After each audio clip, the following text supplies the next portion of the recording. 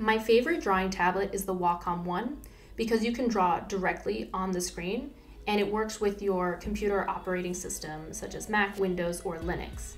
So because it is a pen display tablet, it's kind of like having a second monitor for your computer, but you can draw on that monitor. The issue I've always had with other products and other tablets is that they have their own operating system, so you can't really connect them to a Windows, Linux device. And even if you connect it to a Mac, the software or programs won't work exactly the same because it's a different operating system on that standalone tablet. So having a pen display tablet is like an extension of your computer, and then you can draw on that display. So with the power to draw on any app that works on your computer operating system, what apps should you use to draw? I'll be showing 3 different apps in this video. While Pear Deck, Nearpod, and Google Drawings are all great if you want to make simple drawings and have, interaction in your classroom where students can draw, if you want to get a little bit fancier and have more freedom with drawing tools, you can use FireAlpaca, Krita, or Photopia.com. The best part is they're all free. The first drawing app we're going to look at is a software called FireAlpaca. So the pros here, besides having the most adorable logo, is that it's free, of course, and also you can animate with it, which is pretty neat. It's also pretty simple to use, and if you just take brush tool, you can see it's very easy to draw with. And it responds pretty well if you're drawing very fast. It's pretty good software. One of the cons to FireAlpaca is that it's a software that needs to be downloaded. So if a student doesn't have access to downloading software on their computer, they'll need permission to do so.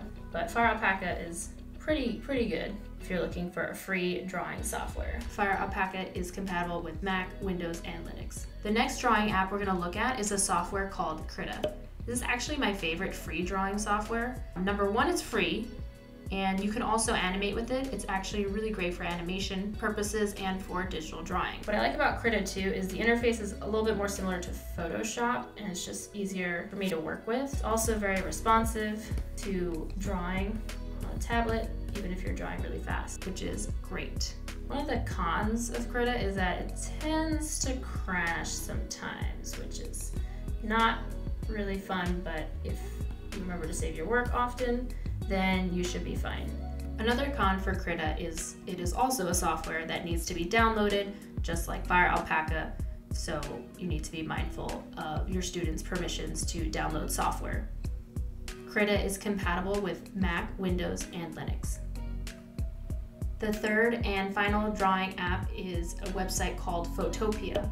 Not sure if I'm pronouncing that correctly, but it is a really great app to use in the classroom. Some of the pros for Photopia is that it's free, number 1. You can animate or draw with it. You can also use it on the web, so you don't need to download any software. This is why I prefer it in the classroom if students are not able to download a software, or if they can't get permission to download a software, they can use this website. Another reason I really like this website is because it looks almost identical to Photoshop. You can even download and save your files as Photoshop files. This is what Photoshop looks like. As you can see, very similar in design and in the tools that are being used.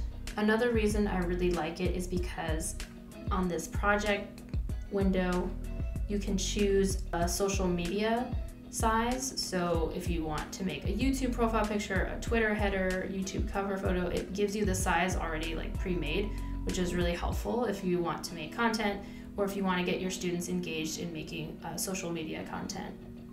One of the cons for Photopia is that it is very similar to Photoshop, so it's a little more complicated to use for new users. So you should definitely have a grasp of how to use it before you teach it in the classroom. And that's our 3 drawing apps that you can use in the classroom, or you can use them for anything that you're doing, really. Next video, I'll show you how to animate a Bitmoji in Photopia. So if you like these videos and you want to see more, please like and subscribe. And if you have suggestions on videos that you want to see me make, you can put them in the comments below. Thanks for watching. Bye.